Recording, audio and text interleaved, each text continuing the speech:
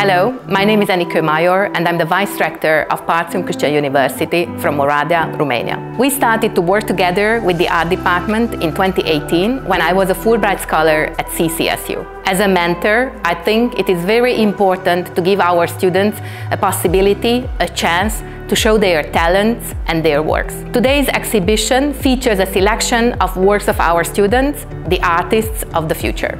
My colleague Sándor Bartha and the students themselves will present the works in more detail. I do encourage you to explore them on your own, and if you want to get to know us better, then you can check out our website at www.partium.ro or find us on the social media platforms. You can come to visit us or study with us.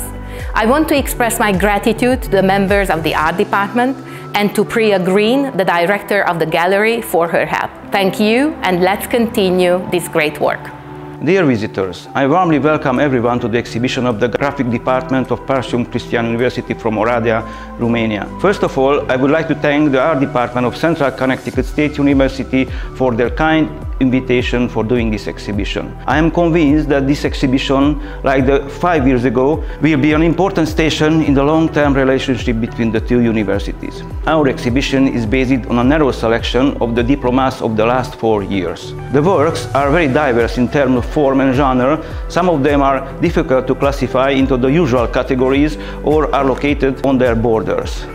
Most of the works are in the field of graphic design, touching on many sub-areas such as visual identity, typography, lettering, illustration, packaging design, publication design or game design. These works are presented on collective posters which include all the important elements of the project. The visitor can find textual information in the lower right corner of each poster.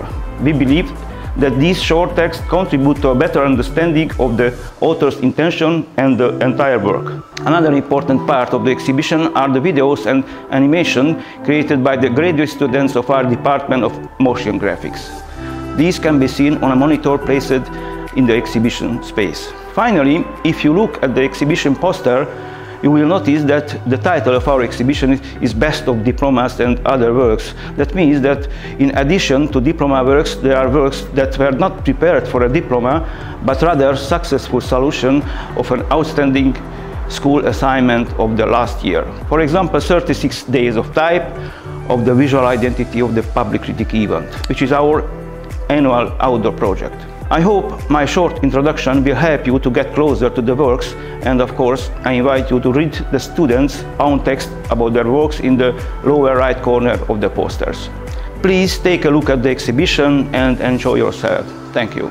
Hi, I made the music video titled Zsolti. It's about this little boy, the video's namesake, Zsolti. He is a playful and very creative kid who always daydreams about what his future may hold. He longs for adventure, freedom, and most importantly, appreciation. He wants to achieve great things everyone will be proud of.